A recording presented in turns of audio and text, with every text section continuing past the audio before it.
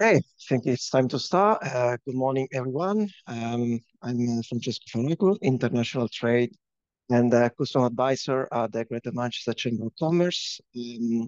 Welcome to our Opportunities in Europe webinar, our International Trade Week series. Um, this is the week of the Department for Business and Trade Week, and we're pleased to have you today as we kick off. It is an exciting journey exploring global markets. Over the course of this week, we'll be taking you on a virtual journey around the world through a series of webinars focused on key regions, including Africa, Asia, and Oceania, Middle East, North, and Latin America. Each session will be led by our network of experts and approved suppliers, offering key insights into each region's business landscape, along with practical guidance on how to succeed in these markets. So today we're beginning with Europe, a region known for its dynamic economies and diverse market and strong potential for UK business like yours. Um, yeah, so let's take a quick overview of our agenda for today. So I'll introduce you to the chamber and some of the service we offer to support your business and expanding internationally. Then we'll hear from our first speaker, Tim Werner, that will provide an overview of the current German market climate, practical tips on entering in this key economy, addressing what makes it unique and highlighting specific strategy for UK companies. Tim also will explore broader opportunities across the continent, covering way to test the market and establish sales channels and build a lasting business presence in this country. Then we'll turn to our second speaker, Christopher Lutwitz, our approved supplier for Scandinavian market. Christopher will provide an economic outlook for the region and explain why Scandinavia is a promising area for UK businesses. It will highlight potential sectors, address common challenge for companies face when entering this market, and offer practical methods and recommendation for a successful expansion in this market. And after the presentations, we'll open for a Q&A session where you'll have the opportunity to ask question directly to Tim and Christopher, whether about specific industries, market entry, or their advice on doing business in Europe. So here's a quick overview on who we are. As the UK is the largest chamber, we are proud to represent a vibrant network of over 4,020 members from a wide range of sectors and business sides. Our mission is to support your international journey with a range of services that open doors to new opportunities both nationwide and overseas. Over here, we connect with more than 35,000 businesses, including 3,000 exporters and importers who are already trading around the world, both within our membership and beyond. We're honored to be a multi-award-winning chamber, recognized for excellence in international services and campaigns. Recently, we were named Chamber of the Year and won UK SME Enterprise Award for Excellence in International Trade. We also recognized as the best sport organization in Greater Manchester. Our social media presence helps us to spread the word. We have over 50,000 followers, helping to raise your business profile and keep you connected with the basic business community in the Manchester area. We also host more than 200 events per year, welcoming over 1,000 delegates, and our website sees over 2,000 visitors every month.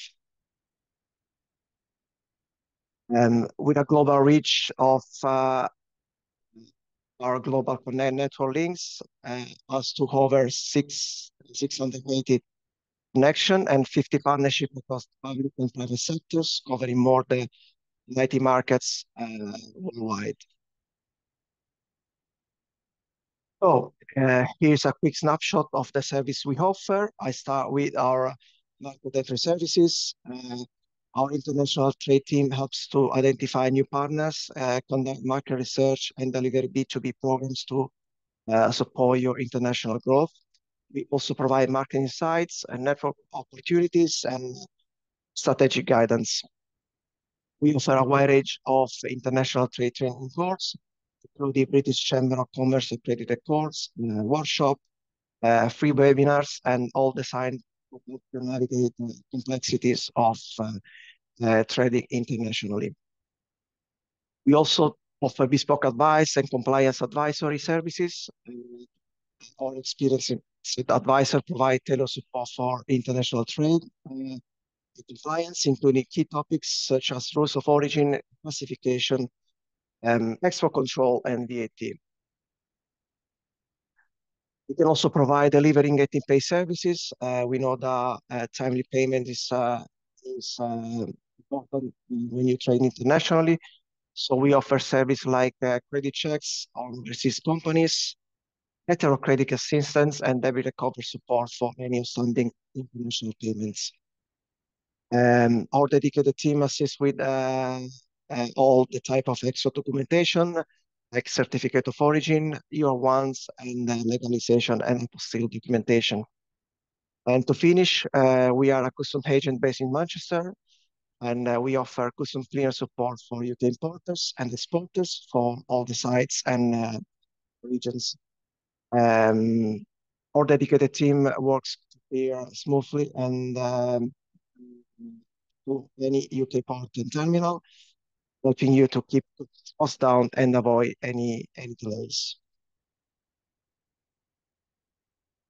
So we have a range of upcoming events. As I mentioned earlier, this week's webinar cover different regions, and I recommend you to register for any session you haven't signed for yet.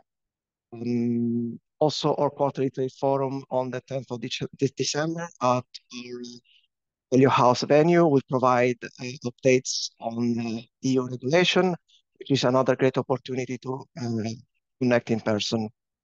You'll find more details about these events in the slides. We'll send you for this session, and all the information about these events is available in our website and also in our International Trade Hub.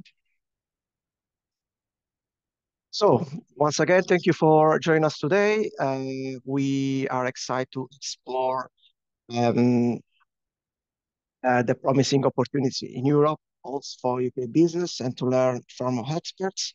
So I'm pleased to introduce you our first speaker, Tim Werner. Tim will walk us through the opportunities in Germany, offering insight into the German market and practical tips for UK business looking to establish a presence there.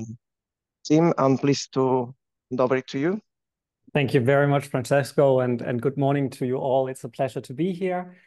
As this is a relatively brief context, I suggest to look at a few topics for the 20 minutes that I have here.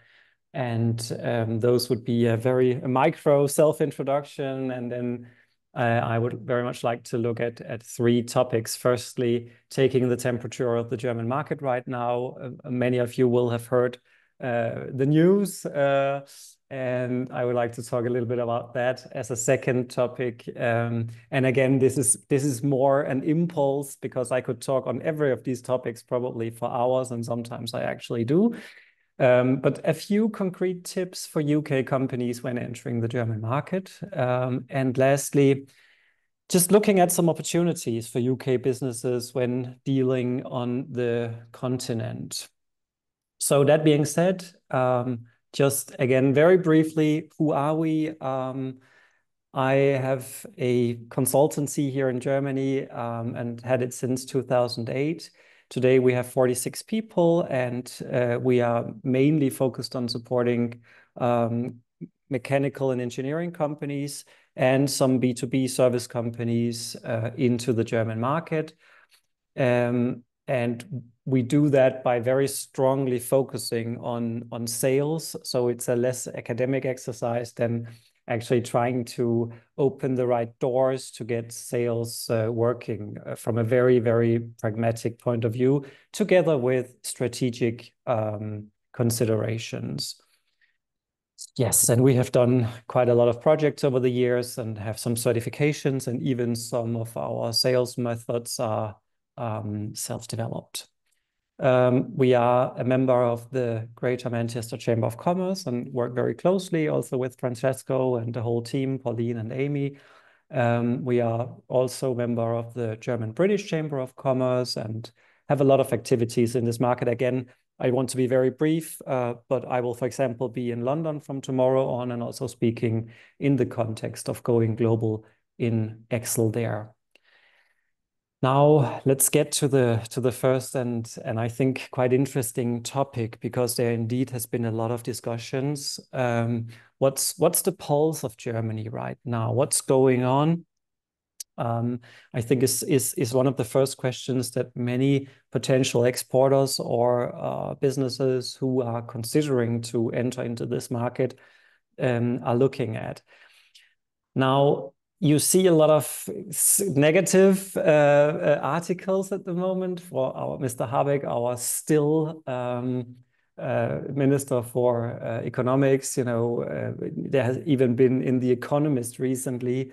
I don't know if any of you know the discussion of the early 2000s, where Germany was called the sick man of Europe and all that.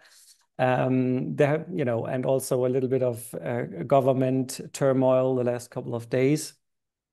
So to really give you from the German market in Germany, where I'm right now, yes, I would say that the German economy is somewhat weaker than it has been before. That is clear. But what we also have to look into is that Germany is not, we are not very optimistic here. Our way of thinking is always to look at the problems, and people are very over worried. So that's how Germans are.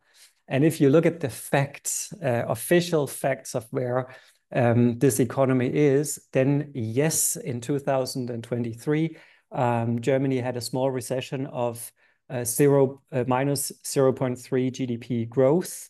And so, yes, there was technically a recession, but it was rather small. And until now, the expectations of 2024 is to have a minimal growth of 0.1. So if you ask me, I would say this is a yes, stagnation, and it's not good as such, but it's just how it is.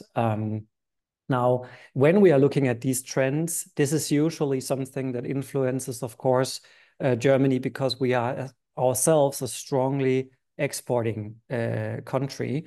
But it is not that important, I would pledge, when it comes to us importing services and products. Now, a little bit on the explaining why have we come to where we are. There's many structural reasons, but I would just like to point out that Germany is the only country in the world undergoing a major energy transformation, exiting nuclear energy and fossil energies at the same time, which is an enormous effort. And in 2023, already 52% of all electricity, not all energy, but all German electricity was already from renewables, which is relatively much if you look at that Germany still has many industrial structures. Now, the pressure, of course, will make Germany more resilient in the long run. And I'm often asked by UK companies, okay, so is it a bad time? Well, on the other hand, you could say that when German economy is thriving, nobody needs a UK company, to put it quite plainly, right? I mean, the fact that there is a little bit of pressure in the kettle means that German companies are forced to being more flexible, to being open to new solutions. This is here again just a brief energy chart where you can see that the renewables are going up. And by the way, also we have a temperature measurement amongst entrepreneurs in Germany, which is called ifo Business Climate Index, which is regularly measured, and that is also stabilizing right now. So, as I said in the beginning, yes, there is a stagnation. It's not the best of the best, but that accounts for great and large parts of this world. But you can also look at it in a slightly more constructive way, if you so like. Also, as a consequence here in this context, German-British business relations are constantly improving. I think that what we are doing right now is also a micro sign of that. But I can tell you that 15 years ago, we had almost no requests from your market, but today we get requests ongoingly to support UK businesses here. And also, again, Germany is still the third biggest economy in the world, with a position just after China and before Japan. So UK would be number 6 on that list. And I'm just mentioning this to show that there is still, a lot to be achieved. And we see that the relations between our countries is indeed improving. The German-British Chamber of Commerce just did a business outlook, which can be found on the web as well, looking specifically at how the bilateral relations are, and they were very good indeed. So that was just a very brief overview over the temperature. So if I look into what can I give you as tips today, or what is maybe one of the essences of almost 20 years in this business, what to be aware of, there are a few tips that I would like to share here. And I would say, for starters, the difference between how business is done in the UK and in Germany is very, very different indeed. Oftentimes people think, okay, I'm just getting on a plane and doing business over there and all this, which can also be the case. But what we have learned over time is that there is a huge difference in business communication. We in Germany are still, if you like, very conservative when it comes to business communication. And in the UK, I will be in London tomorrow myself, and it's very much it's a verbal communication. It's about meeting people and having the right spirit and all that. Whereas in Germany, it's about writing, a long email that is very systematic and has many bullet points. I would not underestimate that. Another example, appointment scheduling is very different. When I'm in the UK, it's often, say, spontaneous or driven by the moment and the idea, and somebody knows you, and then will they continue on to introducing you to others, and so on and so forth. And here it can be an appointment that is many months in advance, because Germans are not spontaneous people. And arranging an appointment today for January or even the beginning of February is not necessarily a bad sign. On the contrary, it could even be an indication for that counterpart taking us very seriously and wanting to prepare and research and so on and so forth. Also, again, we are just trying to damp the essence out of many, many projects, but decision-making processes differ very much from the two areas. So the German inertia, as I would call it, it's just, it takes a lot of time to get into the German market, or particularly now looking at the first section, when Germany is doing very well. Often we are confronted with, people asking, are the Germans particularly arrogant? Well, I don't know. Difficult to say, but they are indeed very leaned back because they have very long and reliable procedures. Now, if there is a little bit of pressure in the system, as we have now, that inertia might be reduced a little bit, but it takes long to get into the accounts to win German clients.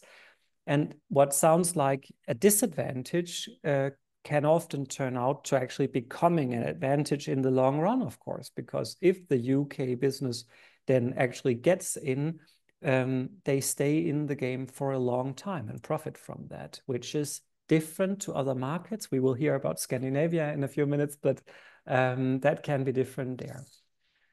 I would say fourth point here, facts over narratives. This might sound strange, but when I'm in the US or in the UK, I often have the feeling that it's about being on an amazing journey. If you use the translated words amazing journey in a business context in Germany, people will look at you like, what's that? In Germany, we talk about our machine having these and those properties and this and that reliability. It's much more driven by, say, facts as such, and maybe a less exciting marketing communication. So if we take this and look at what would be concrete tips, then we just looked at some of the acknowledgements that we have collected over the years. We would always say, look at your marketing, because twisting it so that it's understood in Germany improves the success rate of doing business here. Very often we have to tell clients that if you have planned in 2 months, please add 5 or 10. That's again the inertia. It takes time here. So that is definitely something to look at. Another tip is that Germany is pretty organized in terms of associations, and there can be specific events that one is not aware of, or small business magazines, and we call them hunting grounds and habitats, in which my specific target audience might be organized or might subscribe, and so on and so forth. And those can be very interesting niches. This is also here of the German organizations, where there will be local, say, mechanical engineering associations in a southwest part and northeast part of Germany and so on, that oftentimes also UK businesses can become member of, or going to events to meet people in a much smaller frame than if you go to the Hannover Trade Fair or something like that. This might surprise you that I say disregard language barriers. I think it's ridiculous to talk about not being able to speaking German. That doesn't play a role anymore, if I may say that so clearly. Germans have become much better. English schools are popping up everywhere here in Germany. So I don't really think that that's any issue. You can just approach companies. And yes, of course, everybody will love to be in their mother tongue, but they should be sufficient in English here. And lastly, on the tip side here, strategy, strategy, and strategy. If I look over time, which businesses have been successful entering this market, I can clearly say that the ones with a strategy, a long-term strategy, but that probably accounts not only for exporting and setting up business on the continent and particularly in Germany, but for all business endeavors. But here it really distinguishes success from non-success to planning and thoroughly reviewing the possibilities and the landscape on beforehand, adjusting oneself, and then executing this. Now, my last small impulse section for today. Again, this is all very condensed, but I hope that I can give just a few, an interesting overview at least.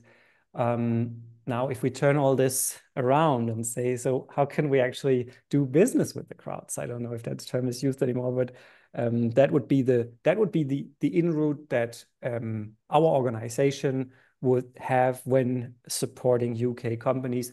Because in the end, it's not about academic exercises, it's about earning money. So again, and I would like to even strengthen that argument. I personally believe that the crisis of the past years COVID, Brexit, Ukraine, energy, and all that, has actually imposed a wake-up effect on many, say, sleeping organizations on the continent and in Germany.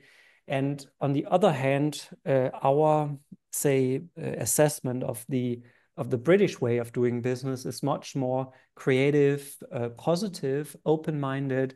You know, it's just rip it off and get on with it. Which I think suits very well to where we are right now. So that I would recommend just to use the momentum that we have right now.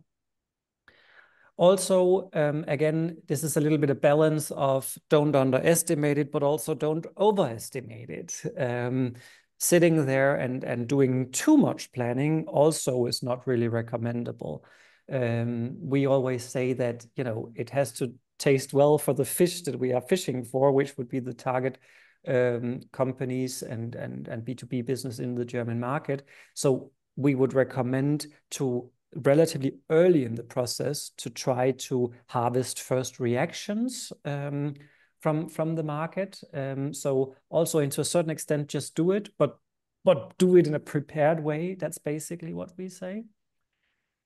And the word agile is, of course, also a very hyped one, and I'm reluctant to using it, but I actually think that it describes quite well what is necessary.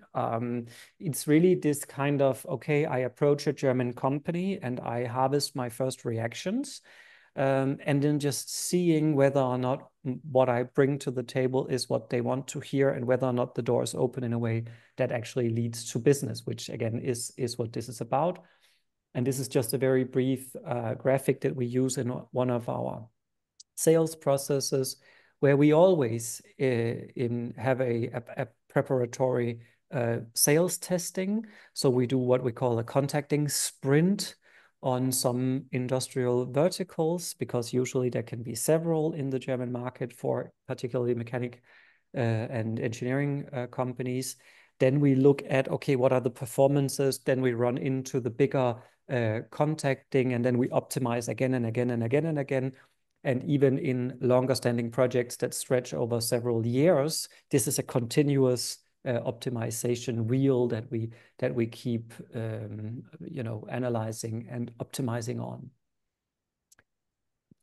From a, say, how do you do it from a project management perspective? We would always say, so prepare, and here important is collect information, you know, depending on what kind of business you have.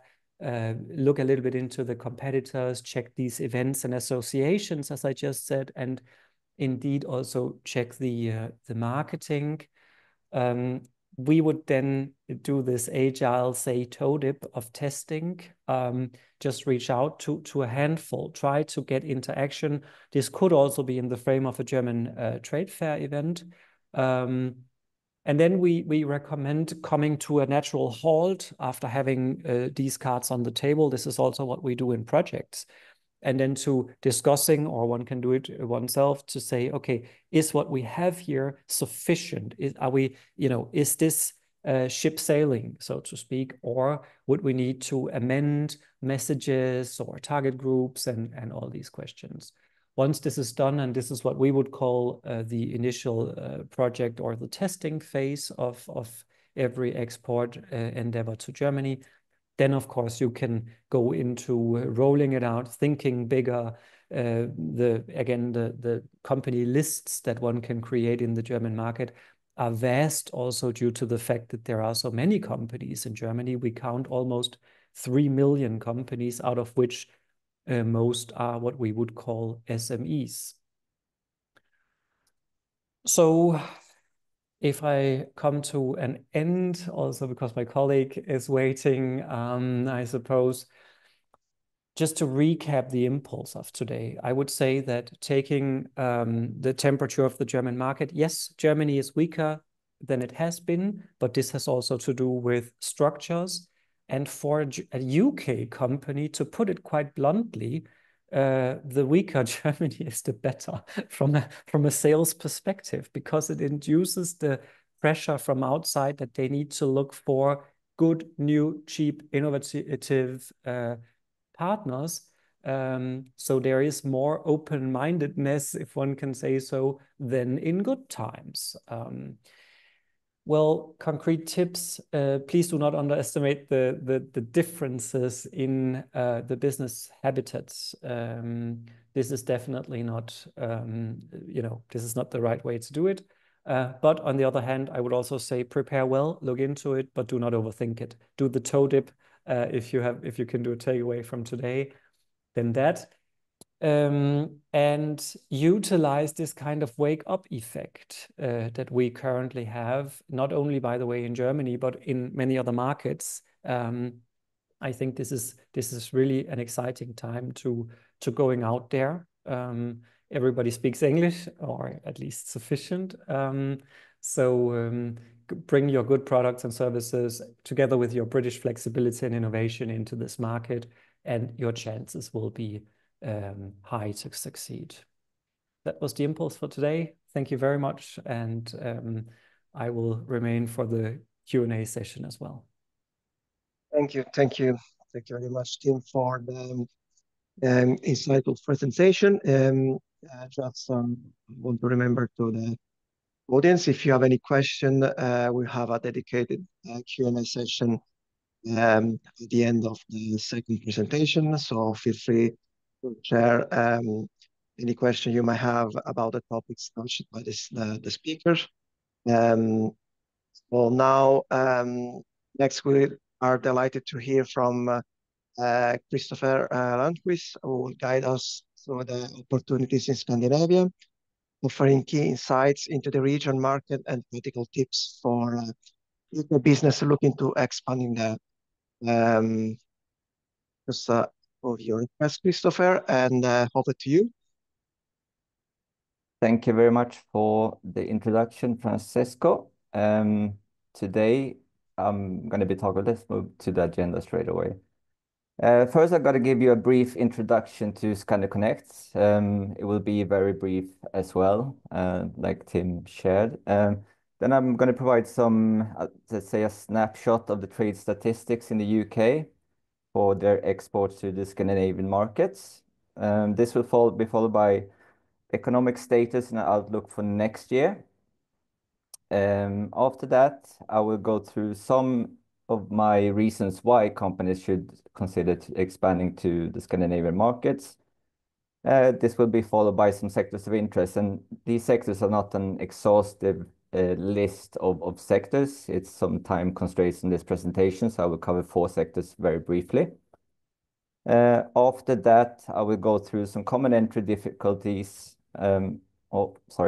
Common entry difficulties that some past clients have shared before they contracted the services of ScandiConnect in these markets. And lastly, I will go through some methods and recommendations how you can make the most of your expansion to the Scandinavian markets.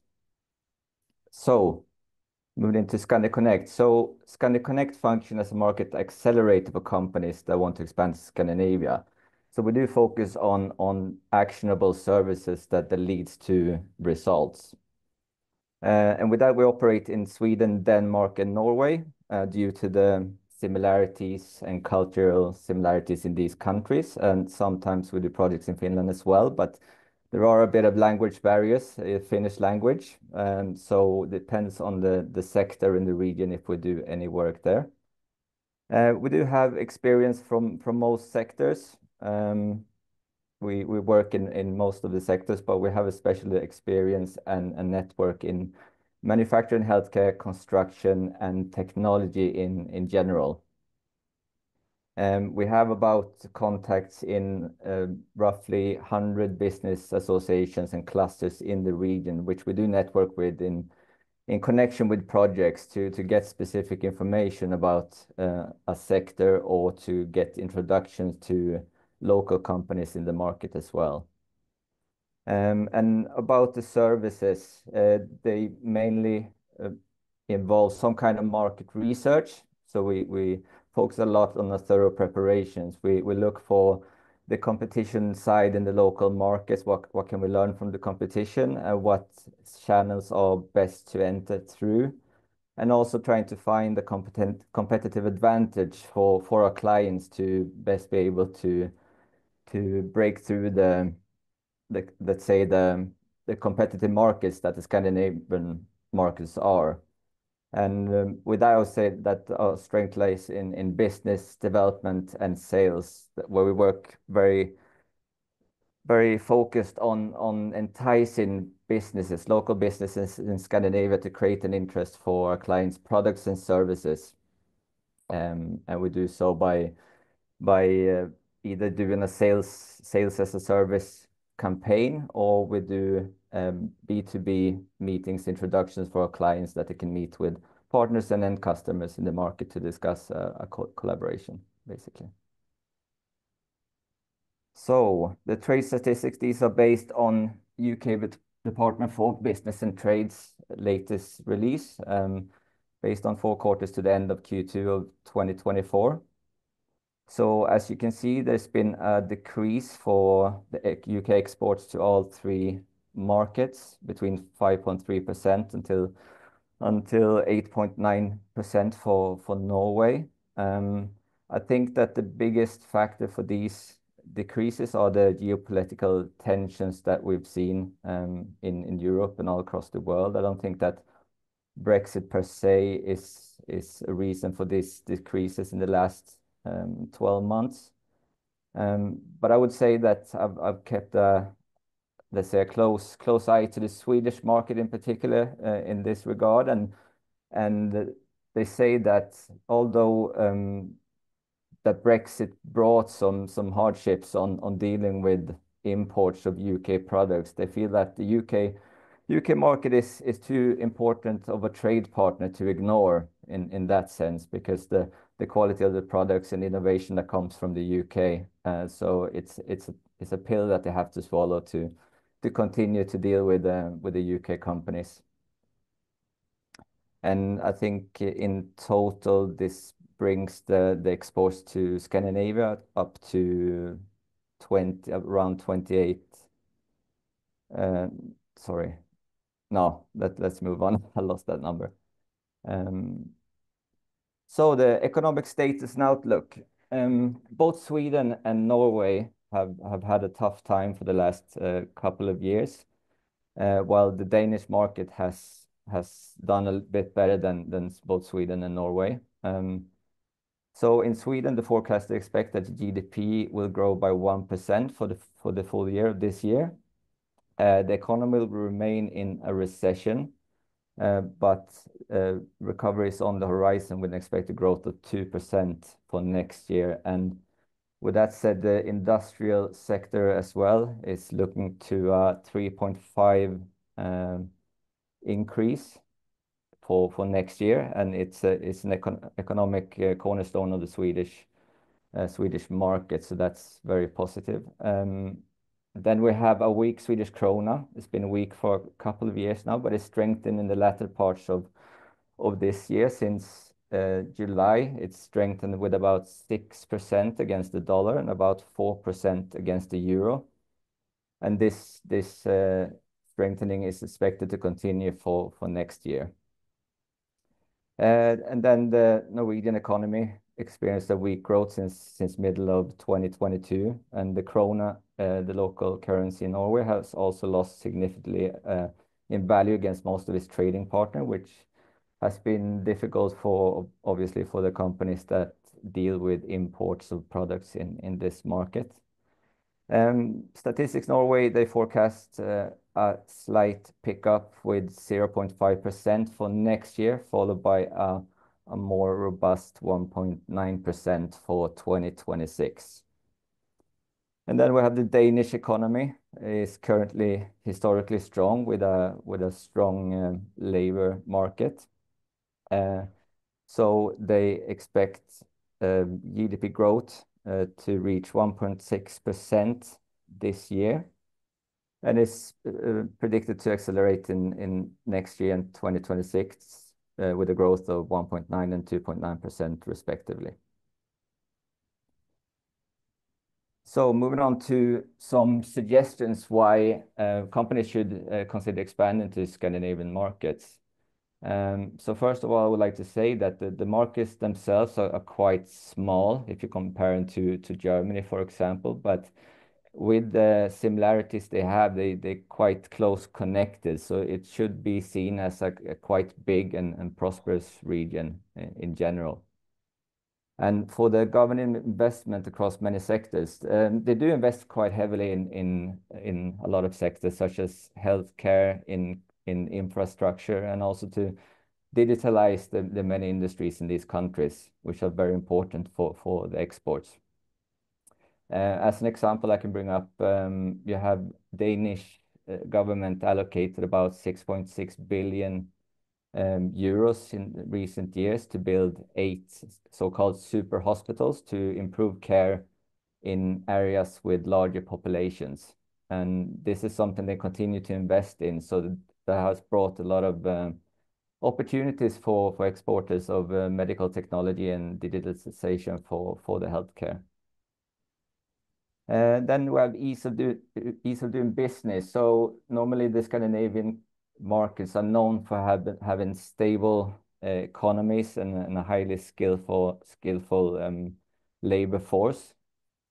And as many of you might have experienced, there will be a very few language barriers, and also it's a cultural proximity, I would say, between the UK market and the Scandinavian markets, which are definitely facilitating factors when you're trying to reach into a new market. And also, especially Sweden and Denmark are considered to be great markets to test a new product. And that would be especially for any kind of technological product or innovation. So they do have some ecosystems in these markets where they include both the public and the private sector. So you have business associations and clusters included with big companies, startups, and public funding. So they work together to facilitate implementation of new technologies in these markets. So that's why, together with the fact that Scandinavian companies and people are early adopters of new technologies. So it is 2 very ideal markets to do a testing of a new product or solution before approaching the European mass market in that sense. Open for partnerships. So what does that mean? It means that Scandinavian companies are open to collaborate with other companies to co-create a new product or to work together on a project. And at the same time, these markets are very competitive in nature, as I mentioned. So any new innovation or product that can give the local companies further reach in the local market is something they will consider for the future. So they're very open to hear from qualitative suppliers of new products and solutions to work together with them. And then you have import and export dependent countries. So that goes for all 3 Scandinavian countries. As we are in a bit of a recession now, especially in Sweden and Norway, it means that the export is very important for the country. So the industrial side, for example, they need to continue to produce, continue to invest in their production, especially to continue to import the intermediate goods that they need to be able to produce their products and export. So even if we are in a recession, the wheels of industry needs to keep turning in these countries. So that's why it's never a downtime to approach companies in that sense. So some sectors of interest. I've gone through a bit about the technological sector, which is not really a sector in itself, but it's more something that permeates society and the companies in Scandinavia. So you have these ecosystems and ideal test markets for new products. I would say areas of interest is especially building tech at the moment in Sweden. I think Denmark and Norway are not too far behind in the field of building tech and implementations of such. And then we have clean tech, which is big in all Scandinavian countries. So if you have a product in the area of clean tech, this is the market for you to go and go on to for a European mass market after that, I would say.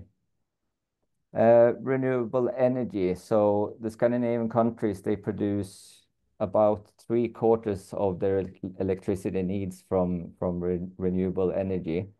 You have the landscapes for it, I would say. Both Norway and Sweden, they are the leaders in wind energy. No, sorry, Denmark and Sweden are the leaders in wind energy. So you have open landscapes in Sweden, which is also suitable for offshore wind energy. And then you have in Denmark, the offshore wind energy industry is a leading sector there.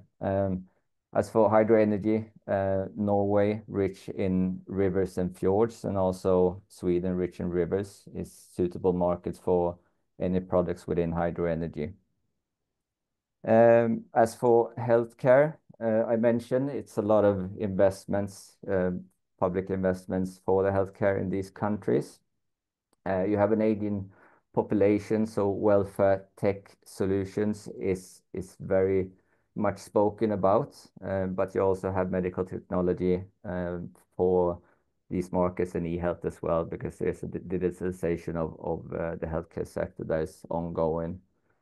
I would say that if you're planning to take a medical technology product into the market, it's better to partner up with a local company. Most of the hospitals, they deal with public tenders for all their needs. So, and these public tenders are very specific in nature. You need to answer the specifics of a tender, and these local companies know how to do that. And they also do lobbying work for stakeholders, both at the hospitals and at the municipal levels as well. So it's good to have that local partner to do that work for you. And then manufacturing sector, which I've talked briefly about. It provides about 20% of the GDP in both Sweden and Denmark. So it's very important sectors for these two countries. There are some drivers that is important in the industrial sector in Scandinavia right now. So you have the digitization, the transformation is ongoing for the industrial sector. So companies are increasingly working to digitize their production, basically, because these are high-cost countries. So they need to be very streamlined and have an operational efficiency to be able to compete with the local countries in Asia. So they do invest in a lot of digitization, robotics. Sweden, for example, is the fourth biggest user of robotics in the industry, per capita, that is, of course. Other drivers are nearshoring. So a lot of industrial companies are looking for closer suppliers to them. They're changing that from previous having a lot of suppliers in Asia. And then the price pressure has been also a thing that's been a bit concerning for the local companies. But as I mentioned, the Swedish krona especially is looking to increase, which is very good news for the industrial companies that need to import the intermediate goods for their production. And here I've gathered some common entry difficulties. Like I said, these are based on some experience from previous clients before they acquired the services of Scandi Connect. So the first one, understanding the local market. It's quite common that when we talk to companies that they do little due diligence, little research of the market before they approach potential partners or end customers. And it's difficult to optimize the potential doing that. Also quite common that companies go to a trade fair in Scandinavia and they meet, let's say, a distributor and have a good conversation, and then they sign the agreement straight away without any due diligence about that distributor. What is their expertise? Do they have the necessary reach in the market, for example. So it's something that we push quite heavily to do the research before approaching any companies. Getting noticed and receive responses. So as well, a lot of companies that we talk to, they do an email campaign. They send out emails to, say, 50 companies in the market, so standardized emails, not very specific, and they won't get any responses doing that. So it's difficult to get in touch with a local company if there's not been an introduction over the phone or elsewhere beforehand. And then we have receiving valuable feedback. So Scandinavian people like to keep their cards close to the chest. So when you're dealing with a company in Scandinavia, you sometimes need to ask for the feedback. You need to ask them specific questions for them to open up and share with you if they have any hesitations or what they think about your products or solutions. And then the last one is probably the most frustrating one, moving the discussion forward. So some companies have had a first meeting with local companies in Scandinavia, and then the dialogue turns cold and they don't know what happened. So they obviously think that they're not interested anymore in the products or services that they offer, but it could be as well that the company in question haven't been specific enough with what they expect going forward. So I will move on to some methods and recommendations how to deal with these setbacks, these hurdles. So again, research your market thoroughly. And I would say that starting with having a look at the local competition teaches you a lot. You can learn what is the best channel for you to enter. And you will also be able to develop your own competitive advantage when you see what you're up against in the local market. And it might not be the same way that it's structured in your home market or in other markets where you're present. Adapt your communication. So first of all, identify the decision makers. In Scandinavia, decisions are taken in consensus. So you need to consider when you go into a meeting, there might be, for example, 4 or 5 people in the meeting room. So you need to consider each and every one of those 4 or 5 people, because the most quiet one in that meeting room might be the one with the biggest pull in the company. So you need to deal with everyone in that meeting. I would say that it's a bit similar to what Tim explained about use a straightforward communication style and stay away from hyperbole. It's not well received in Scandinavia. So a straightforward communication that is backed up by facts, and that goes especially in the beginning. They want to examine the facts internally before they open up for a dialogue, and that's when you can talk a bit more freely about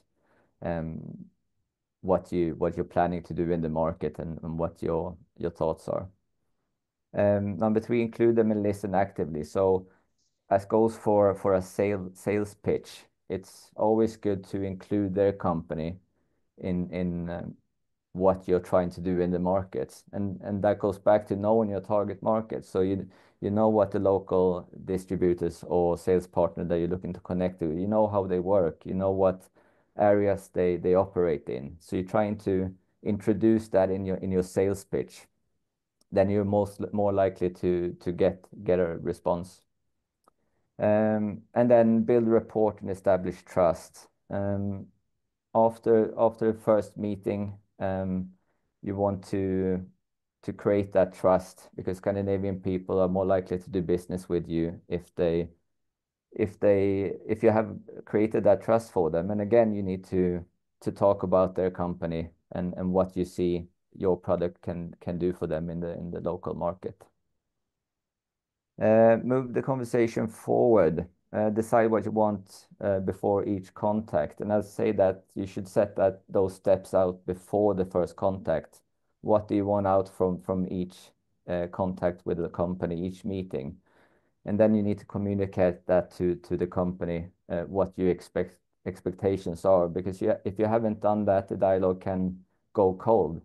And if you agree on the next step, that you have your next expectation, you need to deliver this, and we're going to prepare this, then it's much easier to get forward in the dialogue, because Scandinavian people don't like to lose their face in that sense, that they don't do what is being expected from them. And then pick up the phone. So it's always good to do the first introduction over the phone. I never send out an email, because they don't get picked up if you haven't done that introduction over the phone. And it's also a good thing to do the introduction over the phone, because you never know if the one you're talking to is the decision maker, as it is a big group decision making unit for these companies. They might be not the most obvious decision maker that you should talk to. So you need to pick up the phone and call the company and find the right contact, introduce yourself, and then as a follow-up, you send an email with your information, your product catalogs, but then you should need to keep that short as well, so you don't send a big catalog of 50 pages, because it won't be opened up. And then lastly, I would say to be consistent in your follow-up. It is a bit difficult, because it takes time for the companies to come to a decision internally. So you need to be consistent and follow up with them. If they don't answer your emails, pick up the phone, or you can try to text them, send them a direct message on LinkedIn. Try any channel to see which one works best for your contact.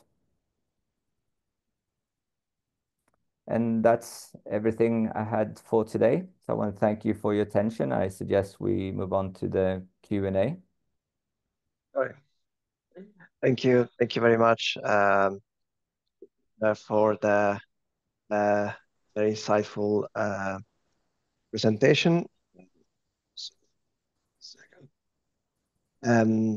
Yes, so now let's open the floor for any question you have. If you have anything you'd like to ask, feel free to say during the session.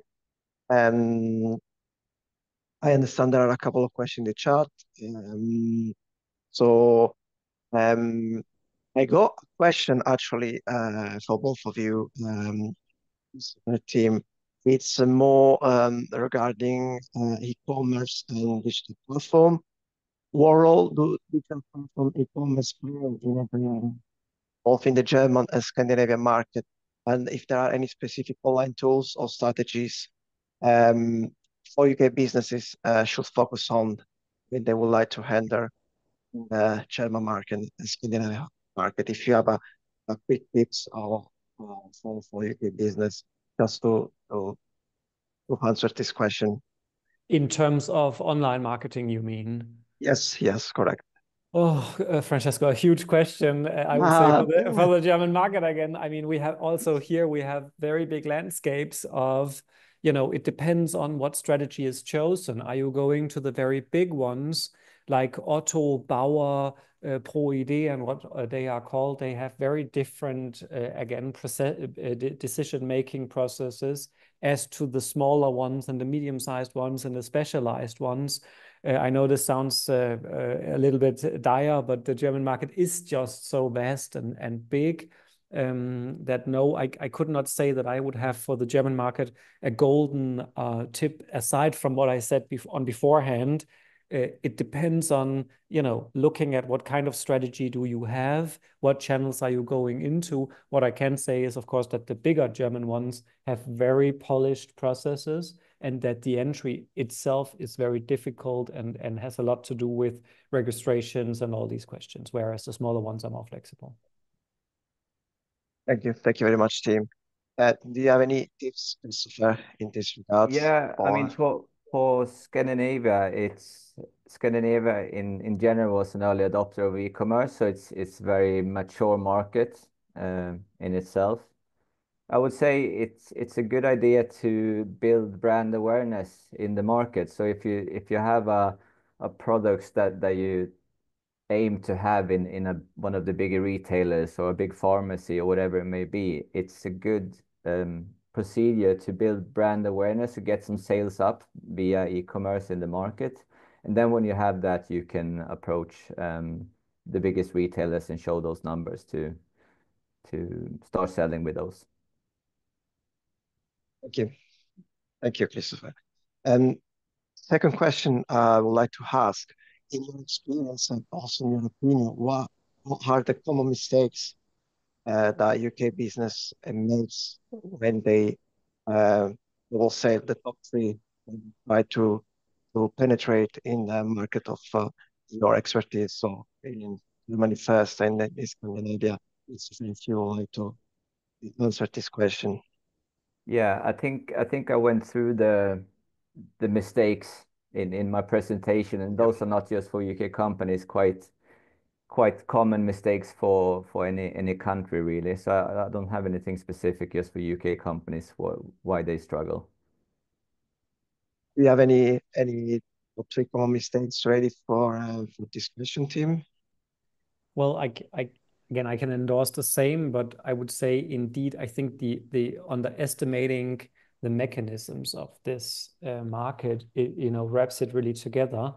And together with what I also try to emphasize, the marketing differences.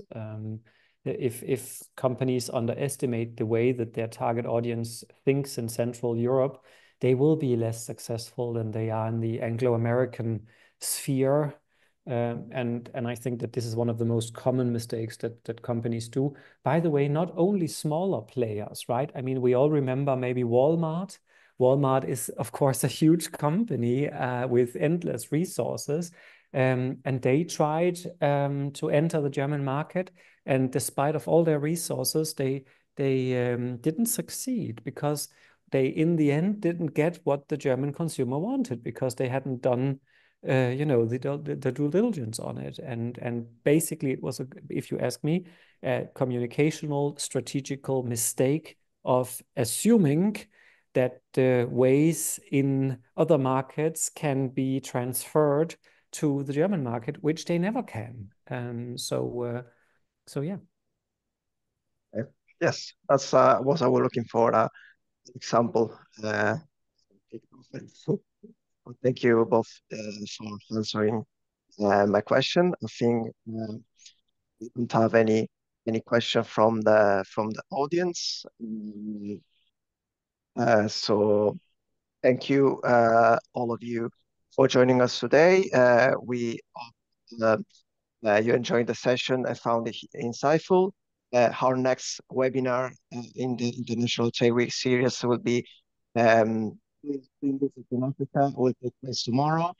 And we look forward to welcoming you again. If you have any question or need any further information, please don't hesitate to get in touch. We also appreciate if you could take a moment to complete our feedback form, which help us to better understand your needs and improve our future sessions. You can simply scan the QR code or the link when you'll get the slides after the session finished. So yes, simply scan the QR code to share your thoughts. And thank you once again. And we hope to see you tomorrow and other webinars this week. Thank you very much. Thank you, Christopher. Thank you, team, for your insightful presentation. And thank you for having us. Thank you Thank for you. having us. Thank you.